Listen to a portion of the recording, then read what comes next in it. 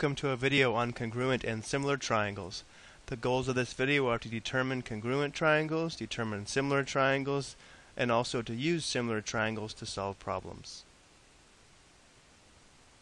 Congruent triangles have the same size and the same shape. Therefore, the corresponding sides have the same length and the corresponding angles are congruent. So this side is the same length as this side is the same length as this side, and this side is the same length as this side. And the corresponding angles are also congruent, which means this angle is equal to this angle is equal to this angle, and this angle is equal in measure to this angle. Similar triangles have the exact same shape, but not necessarily the same size. So the conditions for similarity are, number one, corresponding angles must have the same measure. So again, this angle is congruent to this angle. Those are congruent. And those are congruent. But corresponding sides are proportional, which means the ratios of the corresponding sides are equal.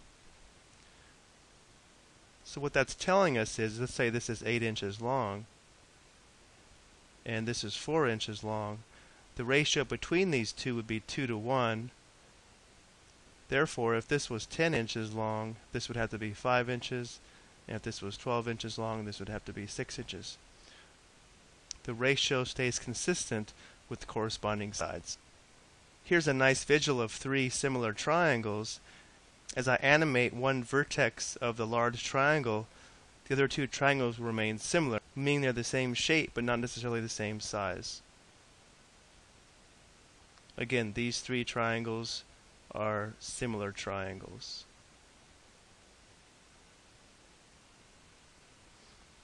So hopefully that gives you a feel of what similarity means. There are various other conditions that can be used to determine if triangles are similar. Number one, 2 triangles are similar if they have 3 pairs of congruent angles, sometimes called angle-angle-angle or AAA. But actually, angle-angle is enough. So for example, here we have 2 triangles where 2 pairs of corresponding angles are congruent. However, since we know that the sum of these angles must equal 180 degrees, we could also just conclude that these 2 angles would equal 70 degrees. And if we have 3 pairs of congruent angles, this guarantees that these 2 triangles are similar. Number 2, 2 triangles are similar if all 3 pairs of corresponding sides are proportional.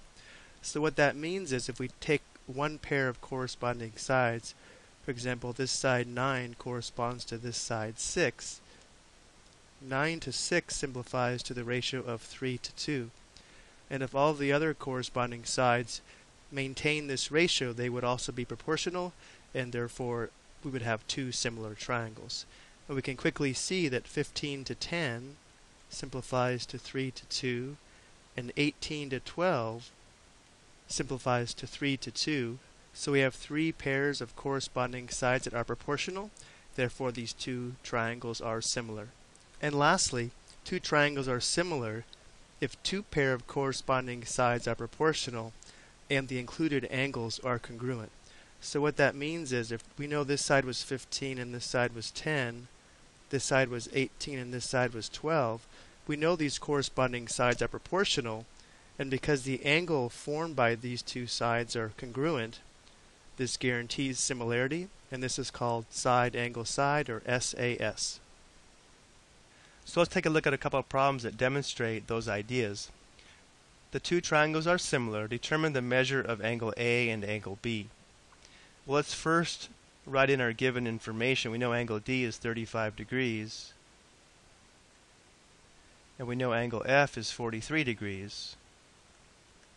And we know since they're similar, the corresponding angles are congruent. So angle C is also 43 degrees, and angle A is 35 degrees. And the question they want us to determine is angle A, which we just found, but they also want angle B, this angle here. Well, we know the sum of these angles, so what we can do is take the total sum, 180, subtract 35 degrees, that would give us 145 degrees, and then subtract 43 degrees, and we have 102 degrees. So the measure of angle B equals 102 degrees.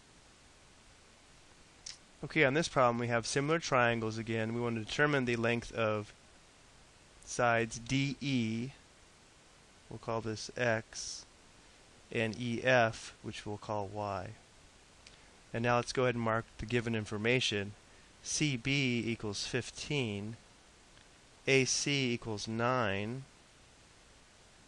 AB equals 10, and DF equals 6. Okay, so since we know these triangles are similar, the sides are proportional. So we can set up proportions to solve for the unknowns. We know the ratio of these two sides would be 9 to 6. And that must be the same as the ratio of 10 to x. And the same thing for side y. We could set up a proportion that would say 9 to 6 must be equal to 15 to y. And now we can solve these proportions to find the length of the missing sides. So performing cross products here, we would have 9x equals 60, dividing both sides by 9. X equals 20/3, which is equal to 6 2/3. To solve for y, we would have 9y equals 6 times 15, which equals 90. Dividing by 9 on both sides, we have y equals 10. So we were able to solve for the missing sides because we knew the triangles were similar, which means their corresponding sides were proportional. Now let's take a look at another type of application. So for example here we can see that this building is casting a shadow onto the grass, and so is this person standing over here. But the idea here is that the shadow forms a triangle, and these two triangles are similar. Even as time passes, the length of that shadow is going to increase, but the result is two similar triangles. So what this means is that the sides of these two triangles would be proportional. So we could write a proportion that will compare corresponding sides of these two similar triangles. Let's take a look at a problem like this.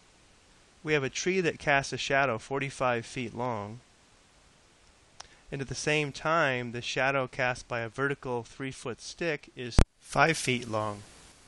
So over here we have a 3-foot stick which casts a shadow 5 feet long, and again this shadow is 45 feet. So what we have are two similar triangles that will allow us to find the height of this tree without ever having to climb it, because we know these sides are proportional. So x is to 3 as 45 is to 5.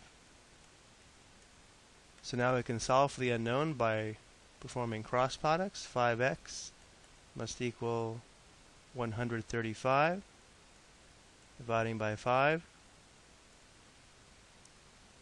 X equals 27 feet. So without ever having to climb this tree, we were able to use similar triangles to determine that the height of this tree is 27 feet. I hope you found this video helpful. Thank you for watching.